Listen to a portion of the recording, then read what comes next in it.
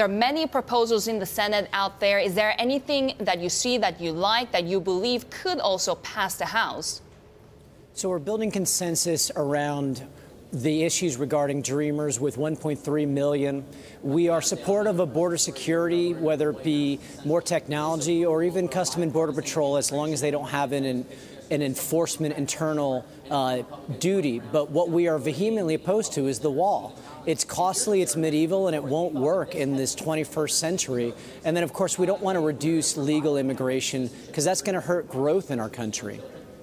But isn't that worth it if it also means that you could give Dreamers a chance to stay in the U.S. and give them protections? Well, certainly we're going to have to take a hard look at whatever bill ultimately comes out of the Senate. But it's my job to make sure that the principles of our community are articulated. And we think we can do border security with higher technology, Customs and Border Patrol, and obviously work to help 1.3 million kids who know no country other than their own to stay here. The wall itself is something that is a monument of discrimination, and it's not going to work. It's going to be overly expensive, $30 to $50 billion, when technology in this modern 21st century is what's really called for. So, Congressman, clearly you agree with some other people who really question this wall. But at the same time, we've heard some Democrats up from Capitol Hill saying, look, if that's the price we have to pay in order to get these 1.8 million people on a path to citizenship, we don't like it, but we're willing to pay it. In the end, don't the Republicans actually have the upper hand in the negotiation here? Because there are these 1.8 million Americans who were children when they came here who will otherwise be deported. Don't you at some point have to really give in? You know, at some point, as the bill comes over from the Senate, we'll take what we have at face value and make the final call. I know right now it's about how much percentage of the wall could we be willing to take? 10% of funding, 20% of funding? This is something that my constituents are deeply opposed to, and all of us in the Congressional Hispanic Caucus. There's tough decisions ahead, but right now we need to stand with our values and take the bills in the House as we get them over from the Senate. We do believe, though, that the debate in the Senate is encouraging because there's been inaction for 18 years on the Dreamers issue, and finally we're seeing some movement. So Congressman, how confident are you that you and the House of Representatives will even get to decide this in this sense?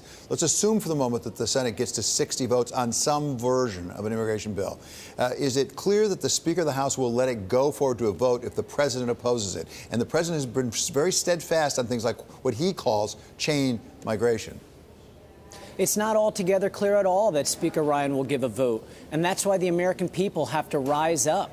You know, there'll be tremendous pressure after the Senate comes together, both sides of the aisle, to get something done. And for him to sit and do nothing is not only a betrayal to these 1.8, 1.3, we're hearing as many as 2 million Dreamers in this country, but it also just shows that there'll be a stark contrast in November.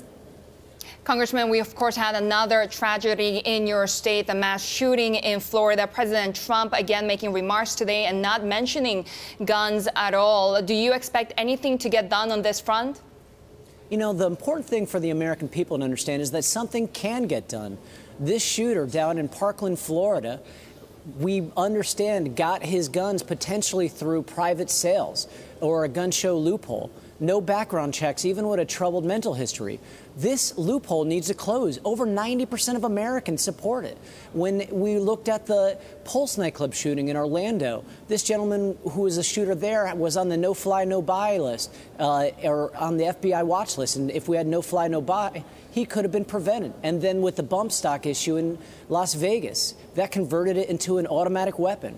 The key to understand is we can have solutions. We just have an inaction from a majority of Republicans here who don't want to touch this, and the American people are put at risk. Have you seen, Congressman, any shift at all in this debate? I mean, we've been through so many of these shootings now, including those little elementary school children who were killed up in Connecticut, and yet there was no meaningful movement forward. Have you seen the debate shift at all, or are we just having the same debate again and again and again with the same result? So I think the key is there are specific issues we could get done. It doesn't have to be a comprehensive anything.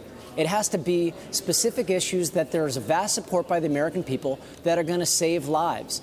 And if the American people continue to understand that, we're hearing a lot of folks from our district reach out today in support of these things, then if we can't get something done now, again, another major contrast in America, come November, that Democrats are for sensible gun reform after thousands and thousands of kids and Americans are dying from the absence of it. And this will be something that people get to make a decision on.